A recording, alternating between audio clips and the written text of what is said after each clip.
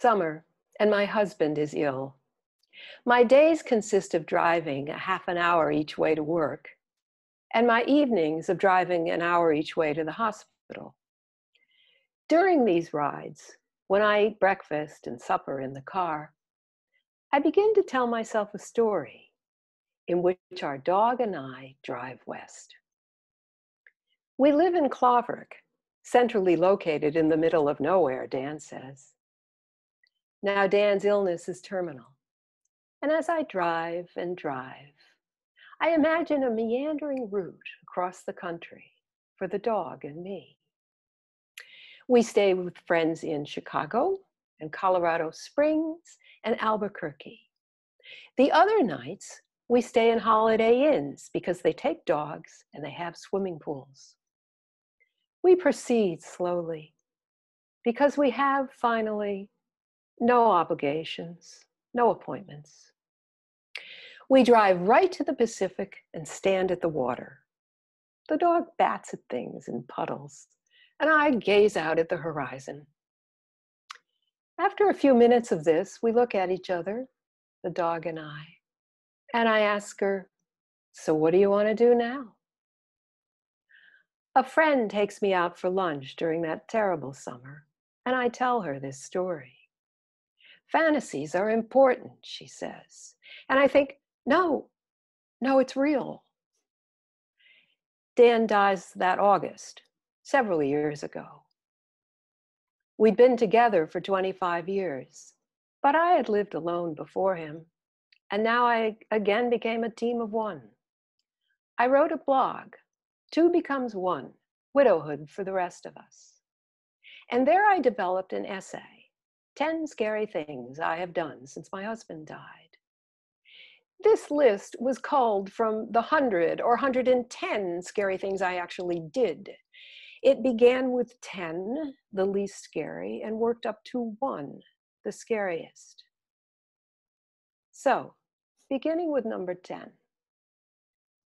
I got up the next morning after Dan died, and in this way accepted my grief. I asked for help, learning to risk the humiliation of refusal. Staring down the specter of scarcity, I paid for help. And slowly, my home looked cared for again and loved. I traveled by myself to the West Coast, of course, to Seattle and San Diego, but also to Japan and China and Russia, places I had dreamed of seeing. I hosted a dinner party all by myself. And I put down his dog because we had 2 dogs, and Dan's was the older one, the one I had hoped would become the oldest dog in our Basenji club until I realized I wasn't doing either of us any favors. He died in my arms at twice Dan's age in dog years. I became a lay Eucharistic reader at my church, which proved to be not so much a performance as learning a new language, moving over the months from inarticulate to hearing my mistakes as I made them, to communicating. I learned to use the gas mower with its need for a poisonous, flammable chemical, the scariest thing in the shed. I dealt with the snake in the bathroom. And I sold the house that we had shared and moved west, 13 miles to Hudson. The dog who would have driven to the Pacific with me grew old and died. And after a while, I got another dog, adopted, a 9-year-old, with the attitude of an adolescent and the name of Sizzle. Flash forward to June 2018. Another raw, windy day in Hudson. The air should be mild and sweet with the scent of roses and the promise of outdoor swimming. Instead, the damp cold seeps through my jacket, and the scent recalls not so much the grass beach at the pond, but a stormy sea tossing my ship. After a brutal winter, a winter so cold and windy I forgot to go snowshoeing, the spring brings no relief, just acute allergies. On that June day, I'm walking home from CVS, having scored yet another over-the-counter medication that might help. I'm wearing that jacket and a hat, a scarf around my neck, socks on my feet, and I am freezing. I'm freezing and I'm thinking, I can't take this anymore. Arriving home, I greet Sizzle and walk upstairs to my computer. I Google San Diego condominium, $250,000. And what a sweet place Google shows me. Swimming pool, patio, carport. I try to be skeptical. I look at each photo twice. I read the description carefully, trying to read between the lines. Then I send the link to my friend Tamara in San Diego. She knows everything. Is this in a bad neighborhood? I ask. She replies within the hour.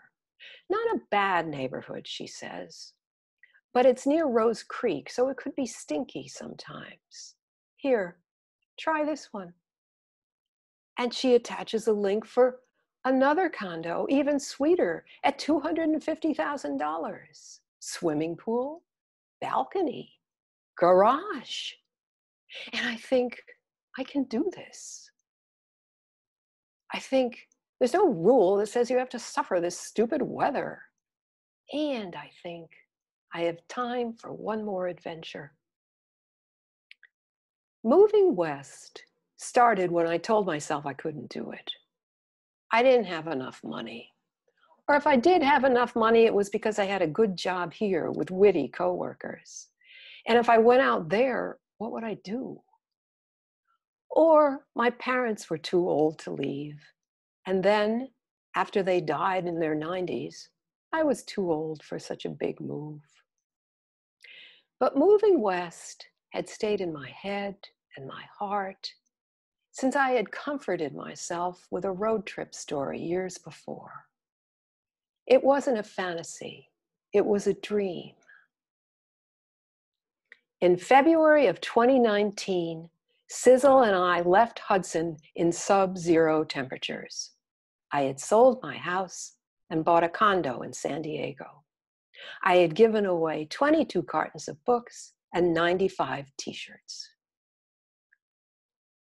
We drove west, Sizzle and I, across the Rip Van Winkle Bridge, Sizzle tucked into her crate, Debbie clutching the wheel, 2 winter storms behind us. People would say, oh, go to this museum or that national park. And I would think, honey, I have an 11-year-old dog in the car and it's 11 degrees outside. I drive. I hate to drive. Did I tell you? It's at the same time boring and stressful, which is why, again, I could think of a pleasant drive years before to comfort myself. And I have no sense of direction. And now I can't figure out how to listen to music and my GPS at the same time. So I sing. Sun's gonna shine on our back door someday.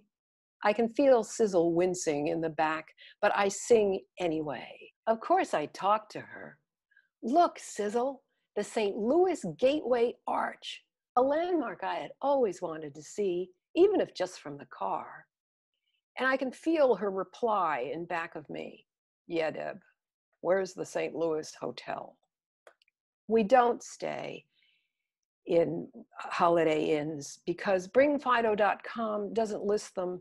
And in the final rush to get out of town, I forget to pack my bathing suit. Missouri to Kansas. Look, Sizzle, the trees and grass are all covered with ice. Help, I can hear it faintly from the back. God, Sizzle, this road looks like Napoleon's retreat from Moscow without the snow. Do you think all those trucks off the road were driven by men? Help, softness from the back. I'm careful about gas until the day I'm not. Leaving Winslow, Arizona, we have almost a full tank, and I think we've got enough to get to the next station. Well, we do. But what I remember of that drive is rocks and dirt and scrub brush and dirt and rocks as those little boxes in the gas gauge disappear, and my terror as the gauge is now blinking at me, furious, and I haven't seen a single human being. Until finally, like a mirage, appears a general store with two pumps, cash and carry, no cards. And as I'm paying the man, I make a weak joke about coasting in on my stupidity. And he says, well, if running out of gas is your worst problem, you're all right. We do visit our friends in Chicago, Colorado Springs, and Albuquerque, and also in Boulder and Durango. We don't drive straight to the Pacific, but to our new home. I put Sizzle's bed out on the balcony, and she stretches out in the sun. It's February 15th, still winter, even in San Diego, and Sizzle insists that I keep the screen door open. So I wear a fleece jacket, not a bathing suit. I don't mind. Sizzle's been a brave dog for whole 11 years. And me, I just did the scariest thing in my life so far. Ready to change climates, to move where I had friends but no memories, and ready for one more adventure, these two old women pack up and drive west.